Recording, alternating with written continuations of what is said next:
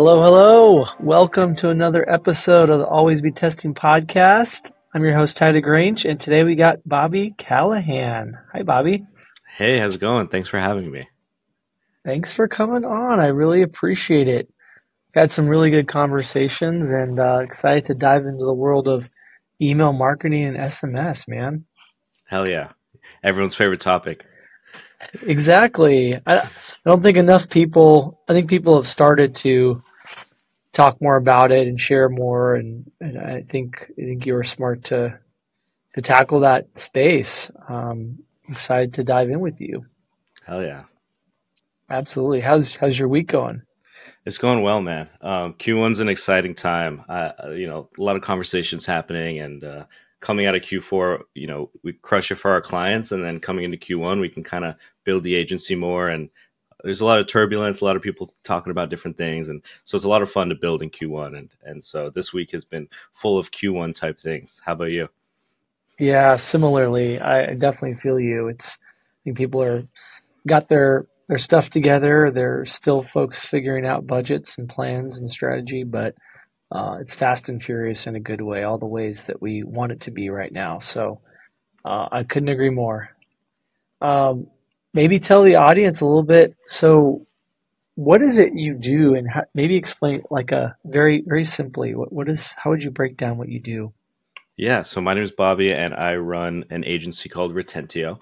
So that's the word retention without the N. And so we do retention marketing. Email and SMS is like our main lever that we pull. But we work with subscription brands. We do direct mail. We do a bunch of other stuff, loyalty, etc. That kind of falls under that retention ecosystem. But our main kind of tools are email and SMS. That's awesome. That's awesome. And when you look at email and SMS, what are some of the things that just kind of breaking down super simple and high level, like what is it you're really focused on? What do clients task you with doing within email and SMS? Yeah, so high level, we send campaigns, we set up automations. Our whole job is to make sure that we're collecting emails. People spend a lot of money on traffic, and so we want to make sure those leads are, collected at some rate. And then we do our best to nurture an audience.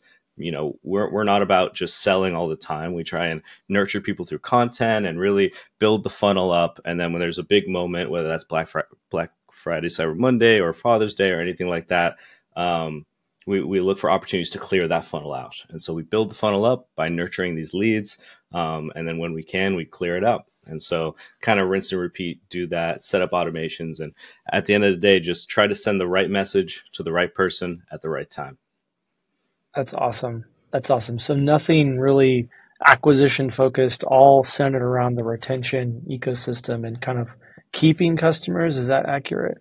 I would say that's kind of our main positioning. Hmm. But a Hmm. lot of email is the pop-up collecting enough emails. How's the welcome flow doing? And so although the name of my agency is Retentio, retention starts at acquisition. That is like step one of retention. And so we do need to acquire people properly so that we can get them to stick around. And so although retention focused, Retentio branded, acquisition is a big part of this that we take on as well. Awesome. Very cool. And how did you get into it? How did this all come about? Yeah. So my big thing is whenever I have to make a decision, I usually try to figure out what is my weakness, and I try to make that into my strength. And so going into COVID, I owned my own small brand. It was in home fitness, and so it really grew. All the gyms were closed, and I was just acquiring customers as quickly as I could. And when the post-COVID hangover happened, and I didn't focus on retention or email or these things, that brand unfortunately, passed away. It did not make the cut. Hmm. And so Hmm. looking at that, I really was like, why did this happen? What could I have done better? Like, what was my blind spot and weakness? Email, SMS, retention, all those sorts of things. That was the answer. And so I said, you know what? I'm going to now try and turn that into my biggest strength. And so I started just learning as much as I could, started working with brands. A couple years later, here I am. And I think I did that. That's awesome, man. I love the idea of taking a weakness or or what may be deemed a failure into more of a learning, and that's just it's central to what I think many of us as marketers and business people have experienced in life and in business, and you kind of turn those challenges or those learnings into new opportunities, and some of your biggest ones. And so, congratulations for viewing things that way, and it's commendable. Not everybody does that, so that's really cool. Yeah, When you it Oh, sucks in the sorry, go moment. ahead. Yeah, it sucks in the moment for sure, but then with enough like compounding, when you start to feel like, oh, now this is no longer a weakness, it's a pretty good feeling. So I try to do that as much as I can. Yeah, I think it kind of sharpens the edge, and your see, you have less blind spots after you go through some of those challenging times. They make you stronger and smarter and a better operator in a lot of ways. So commendable. What about in terms of looking at talent? You're building out a team. You're courting really interesting, exciting customers. Like, what do you look for with email marketers? What are some of the things maybe you train for, or optimize for, or interview for when you're bringing together, teams and talent and systems for clients? Yeah,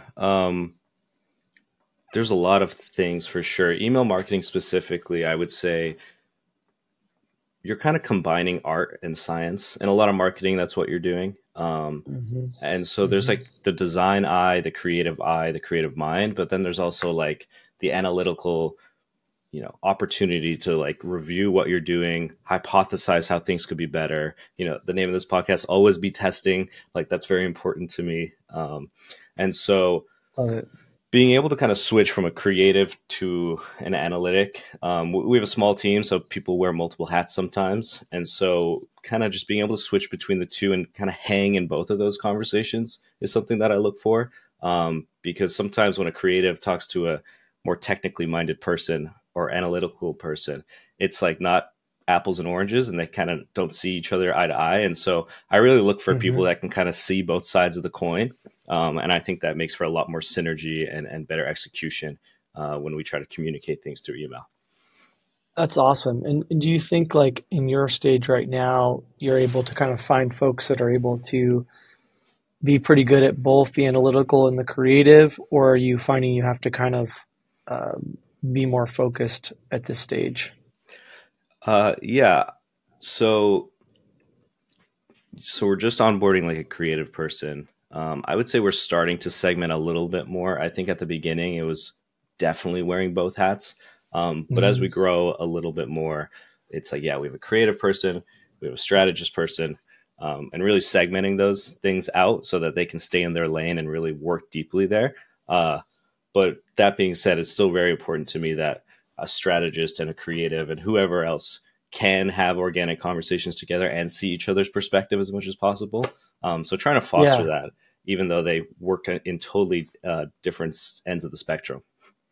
I like where your head's at with that. I feel like it makes sense to have more generalists early on. As you grow, you're kind of getting more specific, very laser focused individuals over time to enable that scale. But still, there's a kind of a benefit to an analytical person really understanding elements of the creative side, understanding what levers that you can pull as an email marketer and as a retention expert, and conversely on the other side. So I really like that framework that you're coming up with. Yeah, totally. I personally, I really enjoy e-commerce. So e-commerce is a generalist game. So I do my best to be a good generalist, which allows me to kind of, you know, get someone who's a creative and get someone who's a strategist and sit them down and be like, hey, this is how you see things. This is how you see things. I might not be the best at either one of them as a generalist, but being able to speak the language of both is something that I think e-commerce operators should be able to do.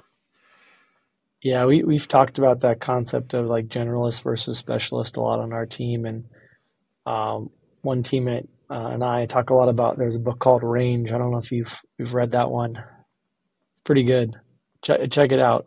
Yeah. Definitely talks a lot about like the value of being a generalist, and there's definitely hot takes and strong opinions on that one. If you talk to people in the DTC EComm marketing world, but it's a worthy one regardless of where you stand on the topic. Cool. Cool, man, love it. What kind of client are you finding kind of nails it for what you're doing for them or on in the world of retention and email and SMS marketing? What kind of challenges are they facing? What kind of stage are they in? Yeah, totally. So we take brands that are doing about 120K a month to 300K a month, and we look to grow them. So we take smaller brands. What's naturally happened for us is we're seeing that there really is like a business model channel fit. And what I mean by that is a lot of the clients that we crush for the most are subscription. They have a subscription Hmm. D2C product. Hmm. Um, and in retention, it's like it's easier to get someone to not unsubscribe than it is to get them to make another purchase. And so we deal a lot with churn, and we deal a lot with keeping people rather than winning people back with those kind of customers. And I think that, direct to consumer subscription, there's just a synergy there. And like they have healthy repeat order rates, healthy margins. They're able to really grow. Um, and it's just, yeah, we've just seen that naturally that's kind of where we've niched into, like not really on purpose. We just kind of crushed it for a subscription brand, took on another, and now over 70% of our clients are subscription. um, not to say Love we don't that. work not to say we don't work with anybody in direct to consumer, but just naturally subscription seems to be a really good business model for the channel. Absolutely. There's so many benefits to it. The LTV, the value gives the opportunity to kind of play with a little bit more, and it's hard when you're chasing that next one off purchase. It can be a little bit more difficult. Um, that's awesome. With your evolution in your career, we talked about this a little bit. Was there kind of like a sliding door moment? I think I might know what you're going to share, but can you share a little bit about like those intersections in your career where you could have gone one direction and you kind of ended up going in another, and kind of how those what learnings kind of came out of it? Totally. So my end goal is to start a brand portfolio of brands, similar to like Homestead, Zach Stuck. I really admire what he's doing. And Absolutely. so I started off like starting brands and doing that, and really uh, running like small business type brands. And yeah, after the COVID hangover, and it was like, do I start another brand or do I go agency? That was a big moment for me because I had to I had to take a different route to get to where I want to get to. I still want to get to the same Hmm. place, but building the agency and starting to build the team and learning all these things, and I'm in a way better position to start a brand now if I wanted to, versus if I just keep trying to start brands over and over again. Um, and so that moment of just moving from brand to agency, knowing that eventually I want to go back to brand, that was a huge moment for me, and honestly, very It's happy I did awesome. that. Yeah. Yeah, I think one thing that's awesome, I feel like with agency, if you're really in the higher percentile of performance, if you're being candid and solving real problems and going after the right customer cohorts, like it can be a business that does quite well and is very stable even through challenging times. I was talking to folks recently about, I feel like the winners are emerging in on the average brand side, and winners are emerging on the agency side, and we're getting in a very stringent financial environment where people are very careful about every dime they spend, which is how it should be, and much more stringent than the zero interest rate fantasy land world we were living in a few years ago. And I feel like it's not a bad thing. It kind of shakes out uh, folks, and if you can be in that winning category, I think you can present a lot of opportunity. And I just love how many learnings there are to be had on the agency side. You can then take those learnings back to the brand side down the road if you want to. Yeah, like fair enough. I would start a subscription brand if I was to start one. And I wouldn't have known to do that if I didn't naturally fall into that niche based off what I'm doing. And there's just so many things that I'm seeing on the agency side. I feel like like it's a cheat code. Like I just get to see all these things and I'm like, okay, this is good, this is bad. I can Yeah, kind of create like a mental checklist of if I did want to pursue a brand opportunity, what would that look like? So yeah, Yeah. that the agency experience is honestly priceless. Yeah, I love that. The volume of stuff we've learned in the last 10 years is insane. And it's been fun to kind of have that, combination of in-house and agency experience. Switching gears a little, thinking about like, the learnings aspect of the pod, like you're running experiments all day long in email. You're doing A/B tests, you're doing testing with SMS and other, retention levers. I'd love to hear, could you share some of those aha moments or maybe some surprising tests or maybe experiments that you are really were impressed by the performance of, like trying to give the audience some things that have really worked well and some tactics and strategies that really were surprisingly good for you. Totally. So the first one that comes to mind is there's the question of one call to action versus multiple call to actions. And so when you make an email, should it be focused on one core thing, or should you focus on a couple of things because you don't know what the person is going to click on? You could argue it both ways. If anything, I feel like blindfolded, I could argue that more CTAs might be a better thing. But through testing, like what we've seen is, you know, sometimes when you just focus on one call to action, one message, one offer, one anything, it can be a lot more powerful and directed than if you give someone like 3 different blocks of content or offers to choose from. It's not always the case, but it's just an interesting test to run is, should I be laser focused on this is the piece of content or offer I want to push and make sure people are singularly focused going down that path? Or do I give them all these options to click from, which sometimes can cause a little bit of analysis by paralysis by analysis. Yeah. This isn't always the case. Like there are brands that if you show like, you know, a lot of different things, like it's awesome. They have a great catalog, etc. But it's a very Hmm. interesting test to run because it kind of varies brand to brand. And I'm starting to lean towards team one CTA over multiple. Got it. So you actually seen that some cases, multiple CTAs can outperform one CTA for some brands, even though that's counterintuitive. Is that right? Yeah, I've seen it both ways. So sometimes if you offer a lot of Hmm. different options, different products, etc., like that's the best way to move. Or there's other cases where if you only offer one call to action, just make the email very simple with one product, one offer, one whatever, that can outperform as well. So I kind of would urge people to think about that for their brand and kind of run that test and see, should I be Yeah. overwhelming people with all these buttons to click, or do I just stay laser focused on one message per email or piece of Yeah. content? Yeah. And talk a little bit about subject lines and kind of like, I think that's hotly debated. You see all kinds of weird stuff now in subject lines, like forwarding and Yeah. exclamations. And there's the Obama marketing campaign, like legendary stuff they talked about. Yeah, it seems like ancient history now. What has worked well in subject lines, and what are some of the learnings that you've had there? Yeah. I can kind of spitball them. So one that is very 50-50 is emojis. We've done a lot of emoji testing and it really just lands 50-50. Like if you remove it, it didn't really make a difference. If you add it, it didn't really make a difference. I think that's a fun one to point out. Being very direct, I think, is important. Making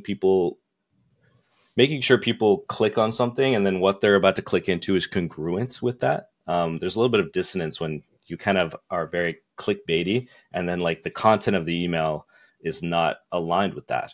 And so a lot of the time, like if we have a hero headline, a lot of that DNA is baked into the subject line. Like we want to make sure there's a lot of congruency because the reason they're clicking it is to get what they think they're clicking into for the subject of the email.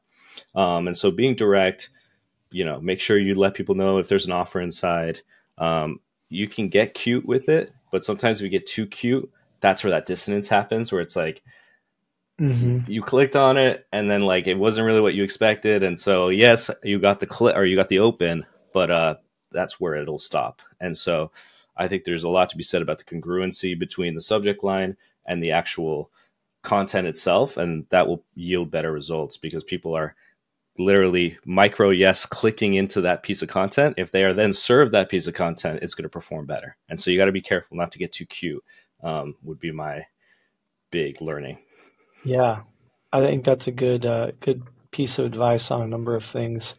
Um, what are some of the things that you think a lot of brands get wrong in email and SMS marketing, and you have to kind of educate, test, advise? Like, what are some of the biggest pitfalls that you see?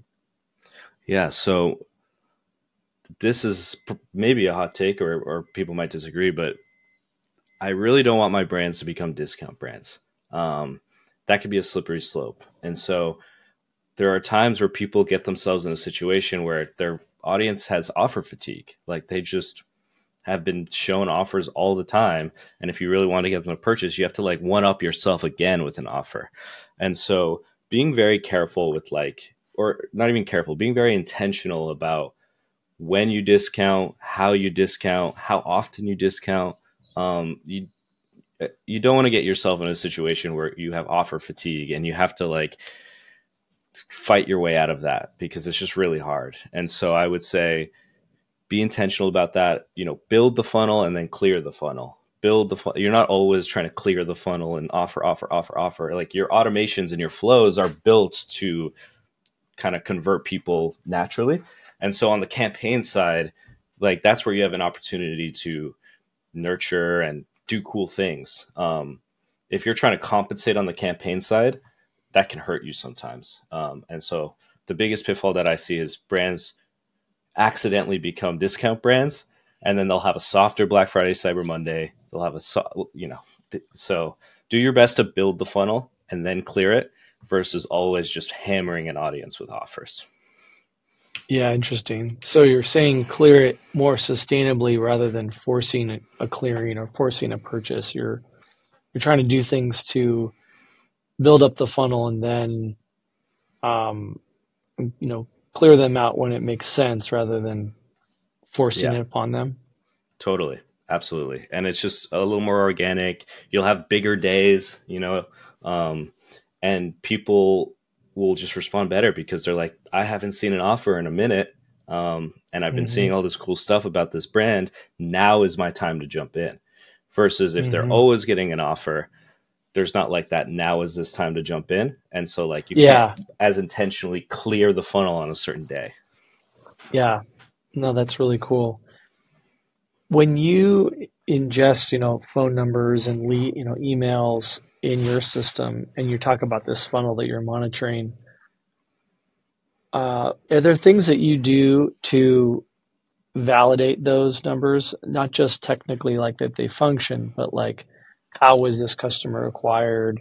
Why did they come into the ecosystem to make your funnel more quality? Or is it kind of like, let's kind of see how they behave downstream based on what we're doing with our marketing and messaging and time and timing of those messages? Like, can you share a bit more about how you think about kind of like the acquisition when it comes into your ecosystem? Yeah. So the main way we collect is through pop-ups. Shout out to Amped and Matt, great pop-up software. It has changed a lot of my clients' email SMS programs. Um, but pretty much, we don't really look at it by source. So we're not like this phone number came from TikTok, this Yeah, one came from Facebook, etc. yeah. It's more so when a number comes in or a email comes in, they're going to go through like a welcome flow. They're going to go through these Mhm. automations, and then they're going to self bucket based off their behaviors. So if they're highly engaged, if they're not engaged with that initial automation, then they're going to be put in the corresponding bucket. If they made a purchase through the welcome flow, they're going to go into a different segment. And so things are dynamically set up that once people come in, regardless of like where they came from, they go through this automation, their behavior is then shown through the automation, and then they're going to dynamically be put in a segment. And then those segments are what we'll like look at. And so people are always moving from segment to segment dynamically. And I never know, like, did they come from TikTok? Did they come from this or that?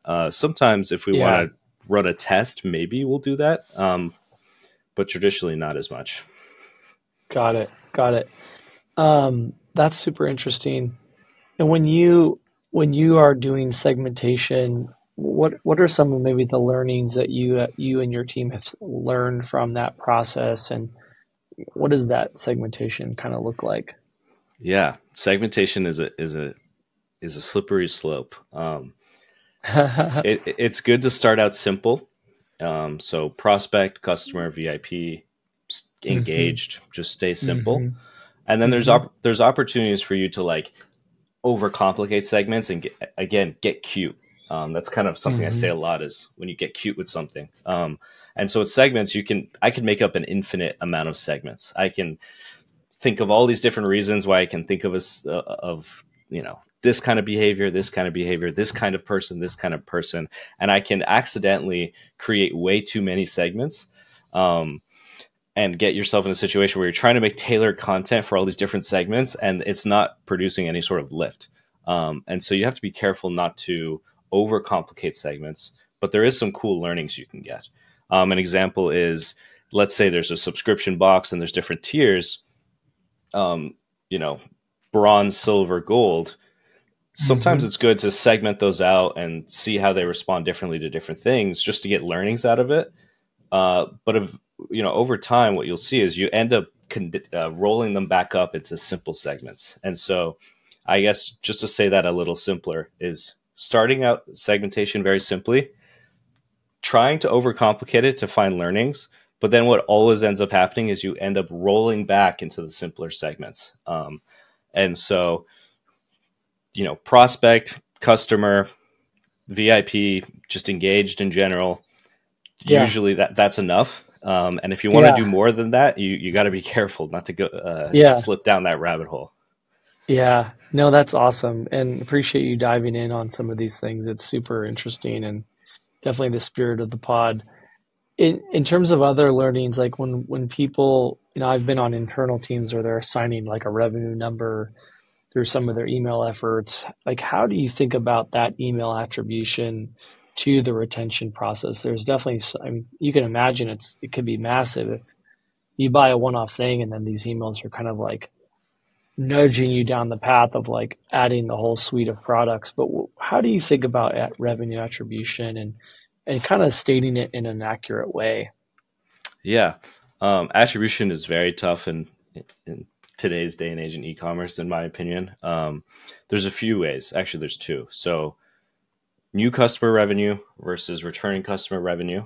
Understanding that as like a number and a percentage. What percentage of people that ordered this month are returning versus new, and then just overall attribution to email SMS. We see that like 30% is like a pretty healthy place to get to. So if you can get your email attribution to about 30% of your revenue, that's great. You can get towards 50, that's awesome. Um, but sometimes you can have too much email attributed revenue, or you could have too much returning customer revenue. You always need to be acquiring customers at a certain rate, because if you're not, and you're only relying on email or returning customer revenue or whatever the case may be, to me, it's actually the sign of like a dying business. We've had clients that we had 70% attributed revenue to email, and that was like a bad situation to be in. Although we were doing a great job, they weren't acquiring customers. They weren't doing things through other channels. They didn't have meta running. There was things that like, so it's interesting. You want to have a healthy Hmm. balance of new customers and returning customers, and you also want to have a healthy balance of channels. So top of funnel, email, like all these different channels. There's kind of like a natural, healthy position to be in for all these kind of metrics, and so we try to aim for healthy returning customers so that we feel there is enough new customers coming into the system, and healthy email attribution so we feel like the other channels are still kind of carrying their weight, um, which is very That's great. important. That's great. And are you do you feel like you're able to help kind of uh, when people look at retention, obviously there's brands that have all ranges of retention, some very good, some not so good. How much do you feel like your efforts can kind of move that band and move the needle in an area that is obviously dependent on a lot of things that are not necessarily in your control? Yeah. I guess the answer is I wish I had more control. But the truth is that a great product and a great, just a great product in general is going to carry most of the retention. Even good shipping, like if someone got something in 2 days versus 10 days, like good product experience, good product in general, these things are most of retention. My job is just to remind people, hey, like let's say it's a beverage company and the average consumption cycle is 35 days. So they get a case of beverages and it takes them on average about 35 days to consume them. On day 36, I'm just that gentle reminder that's like, hey, did you run out? Like, time to restock. Here are other flavors. So, if they didn't have a good time with that initial 12 pack of beverages, on day 36, when I remind them, it's not going to do much. And so I'm just that extra 20% of polish just to really send the right message to the right person at the right time and make sure they're being introduced to new products and et cetera, et cetera. But at the end of the day, the product and the product experience, that is most of the retention. I'm just here to kind of fill in the Hmm. gaps. When you think about the levers you have control of, you got subject line, you got image, you got copy, you got when it's sent, you got the segmentation. There's other factors too. You got images, buttons. How much does copy play into that? Yeah. I would say it depends on the audience. Maybe if it's a female audience, like you can maybe be more, again, cute with it. You can be more design. You can be more aesthetic. You can be more, etc. Um, and so you kind of just have to understand the audience. Like, does this audience operate and the problem that you're solving and like the category that you're in? Is this something where like brand and design and aesthetic can really push the needle to acquire a customer? Or do I need to figure out a pain point, agitate it, and then solve it, right? And so it totally depends, as much as that sucks to say in marketing. But if you can identify who your audience is and what you're trying to sell, and whether you're solving a problem or you're selling something that's more luxury, you can kind of then use copy and design more so as a tool rather than one or the other. There's plain text emails that rip, and there's design emails that rip, and it's more so understanding when to use them. And so, yeah, Hmm. if there's a problem that you're solving specifically, like PAS as like a framework, pain, agitate, solve, it does very, very well. Um, but if you're not solving a product as much, then it's more so about maybe the aesthetic or the brand or the whatever that case may be. And so, I guess my answer more so is understand what you're trying to do and accomplish, and then use copy and design accordingly. There's going to be brands where we're very heavy on design, and then there's going to be brands where we're very heavy on copy. And so, kind of not a one size fits all situation. Awesome. That's super interesting. Yeah, I think what are some of the copied angles or directions that you guys do take or kind of have internally, or do you rely on, I guess I'm kind of curious to know, like, what do you try to do internally versus maybe rely on other areas outside of your control when it comes to copy? Yeah. So, marketing angles is definitely like the word. We're trying to think of the different types of problems that this solves and the different kind of relatable situations in which this product can exist. Um, and we're trying to spin it up in a way that resonates with people. And so angling and marketing angles in general, very important. And so something we're starting to offer is just image ads in general, because we're starting to get good at, hey, like there's this product, here's all these marketing angles. From those marketing angles, we can create all these headlines. From those headlines, we can create all those body, paragraphs. And so getting really good at like angling a product, like marketing angles, and then turning those into headlines has allowed us to, one, get better at email because we can spin things up in unique ways. And then two, it's actually helping us with image ads because at the end of the day, once we have a good marketing angle and headline, to get to a good image ad is easier because that's a big strength of image ads is you're really focusing on like the headline. And so, yeah, we're just trying to ideate as much as possible, look at as many marketing angles as possible, and kind of go from there. That's awesome. How much different do you, obviously text and SMS and email are very different. How do you kind of get those working well together? Or do you view them as completely separate things, or is there some kind of connection between them? Yeah, no, we want to connect them for sure. Sometimes when we go into a brand, like we fix email and then fix SMS and then connect them. But end game, we really want to connect the two. We They're very different, right? Like with SMS, you really need to have something worth saying to actually, send it. I don't want Yeah. to be sending crappy SMSs that have no relevance. Like it's either my best offer or it's something really worth texting about. Um, and then on email, you can kind of send more fluff or content or just like nice to have stuff to be sent out the door. And so that's kind of how I think about it is when do we have something that's amazing to say? Let's support with an SMS. And then the base of the funnel is more like email built. And then we kind of plug in SMS when it's like, okay, this is important. Let's send it out. But we're very sparing with the SMS. That's Yeah. that's an even more extreme example of clearing the funnel. Like if you and that's a place where you can get offer fatigue very easily. Is just blasting SMSs. Like I can't name a more annoying thing than getting blasted with SMSs. And so Yeah. we're very intentional about we are clearing the funnel, or this is just something that's worth saying, or this is a moment that we really need to dig deep with the offer. And so that's how we think about Love it. SMS. And then we use that to support email. And so they Love work it. together, hopefully. That's awesome. Very cool. And just switching gears a little bit, fun question. What's a product you bought $100 or less that you just love right now and are stoked about? $100 or less. Oh, I have it right here. It's the Shopify counter. Have you seen this? Oh, amazing. I have, but I don't think quite in this context. Yeah.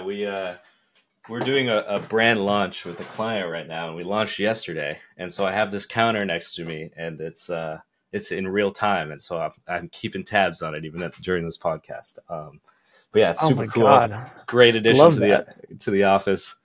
Definitely get one. I mean, I think we're gonna need to talk about that because I think we need one for everybody, for all of Yeah, our clients. it would be a great Love gift to that. give a client. Brilliant. Yeah, Brilliant. Good call. What books have inspired you lately? yeah. Anything on human behavior. I have this book, Priceless, William Poundstone. It talks about like the myth of fair value and how price isn't a real thing and everything is relative, and it just talks about human behavior in general. And those are the kind of books I like to consume. I think it kind of shows me that I am interested in brand building because I am interested in human behavior and consumer behavior. Um, and so, yeah, anything in that realm I like to consume. It's very interesting to me. I love it. This has been really interesting and fun and lots of learnings that you've shared, Bobby. It's really appreciated. Excited to see all the success of your agency now and in the future, and we'll probably see you touting some really cool brands down the line as well. Hell yeah. Thank you so much. This has been a pleasure. Heck yeah. For folks in the audience that want to connect with you and follow you, where would be best to find you? Probably Twitter. So Bobby Callahan _ I like to tweet. Not much of a presence on LinkedIn yet, so maybe one day you can find me there. But for now, just Twitter. Rock on, man. It's been a pleasure. I really appreciate the time and have a great day. You too. Thank you so much. Thanks, Bobby. Bye.